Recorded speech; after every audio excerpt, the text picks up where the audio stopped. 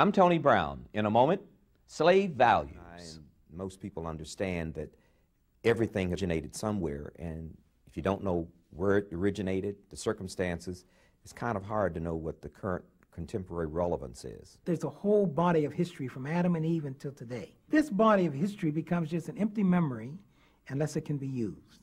I'm not interested in goodwill sessions. I'm interested in the brother on the corner today who doesn't have a chance because of what happened to him during slavery. I want to reconstruct that personality. I want to make it whole again. I want him to live again.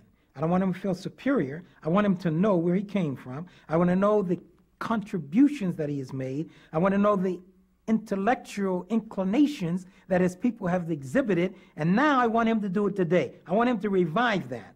I want him to tell his mother and his sister, rise and unite, the black man's back.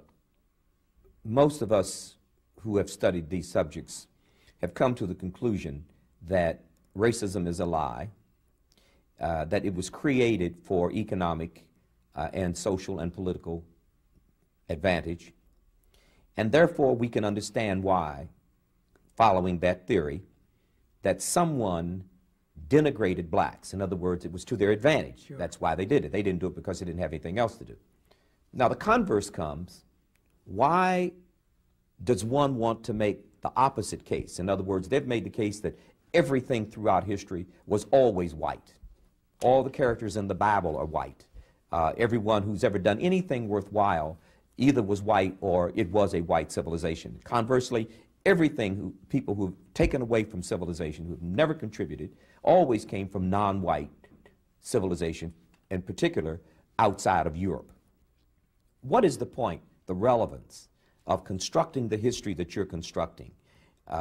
Is the point just to obviate the racist argument? What is the relevance of going back through the Bible, going back through history, and documenting the fact that many, if not most of these people, particularly in Africa, and the Middle East is basically Northeast Africa, Absolutely. Is it not? Absolutely. Egypt is Africa. So we see in history books these things took place in Egypt. Africa is rarely ever associated with Egypt. We see this took place in the Middle East, but the Middle East is sort of like it's in Iceland. It's rarely associated with being in Africa. What is the relevance of the argument you make? What is the relevance of digging out these facts? Well, if you don't have a place in the human family, you are displaced by definition. And we have been displaced. Our people now are looking for ambition, something to root a sense of purpose.